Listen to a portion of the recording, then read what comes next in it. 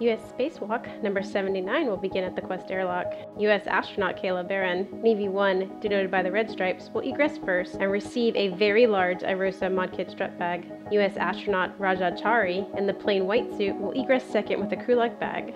After quick buddy checks, EV-1 will head up to Phase 1 and out to the S4 Integrated Equipment Assembly, pausing momentarily to drop her fairlead green hook just inboard of the solar alpha rotary joint, and then continue her translation out to the S4 3 Alpha Integrated Equipment Assembly, where she will stow the large IROSA mod kit strut bag and prep for the building of the upper triangle of the mod kit. Meanwhile, EV-2 will follow EV-1 up to Phase 1. EV-2 will stop at the starboard CETA cart, where he will temp stow a crew-lock bag of tools and retrieve a foot restraint and a worksite interface extender known as a WIFX, and then translate outboard, pausing momentarily to drop his fairlead green hook just inboard of the solar alpha rotary joint.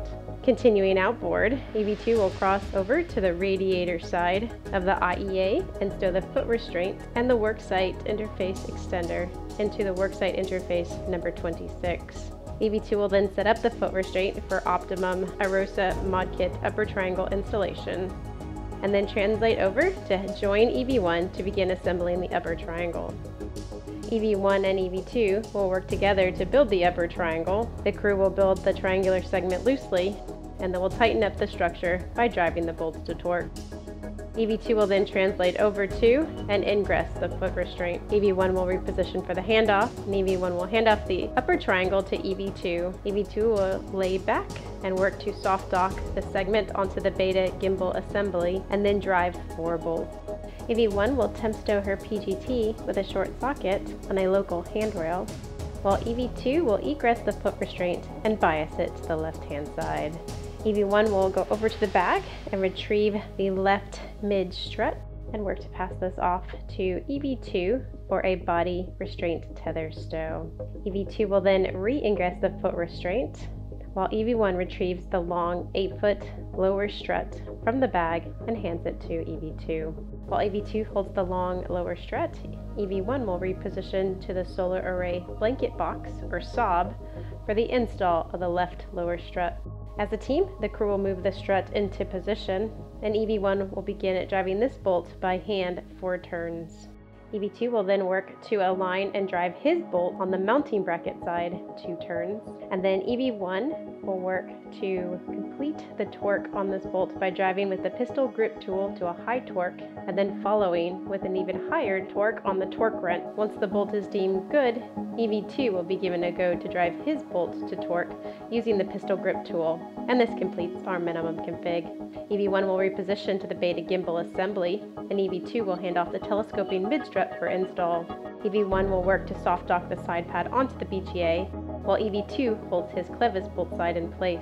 EV-1 will start her 4 bolt 2 turns with the pistol grip tool, and then EV-2 will drive his clevis bolt to torque on the mounting bracket.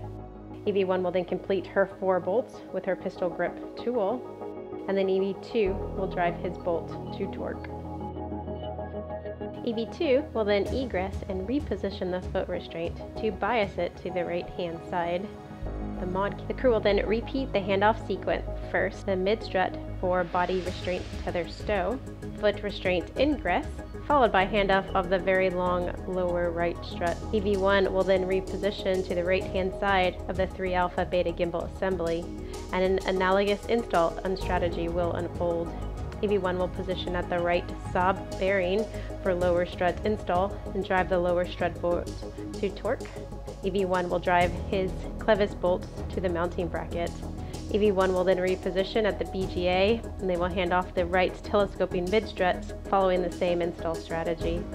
Once complete, EV-1 will translate onto the mid-strut and drive 2 collar bolts to torque to lock out the telescoping mechanism and rigidize the right-hand side. EV-2 will then egress the foot restraint and begin to clean up.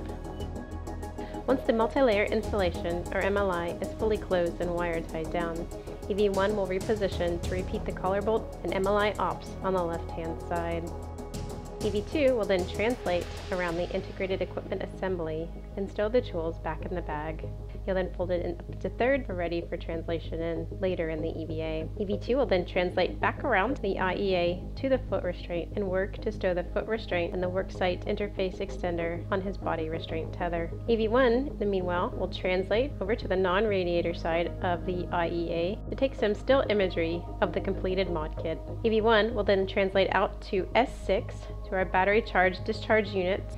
She will begin installing some wire ties on a handrail and prep for restraining the MLI or multi-layer insulation that covers the battery charge discharge unit.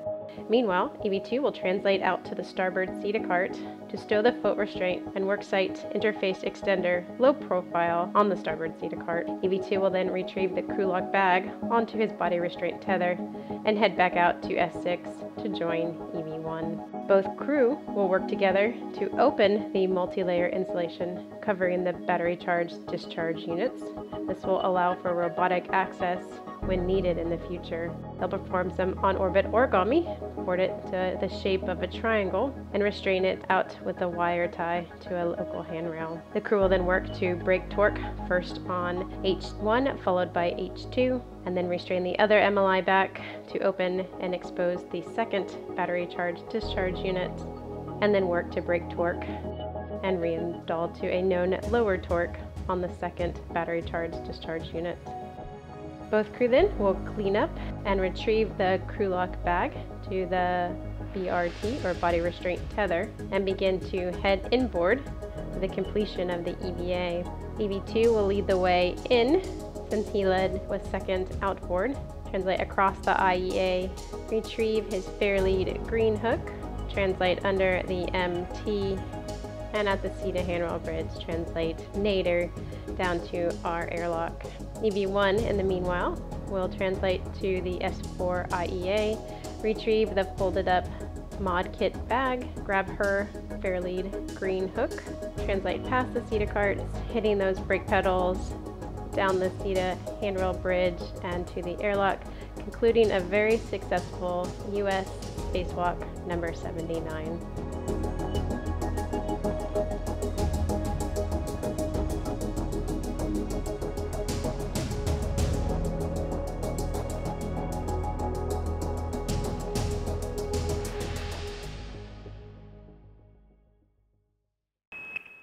Subscribe for more space.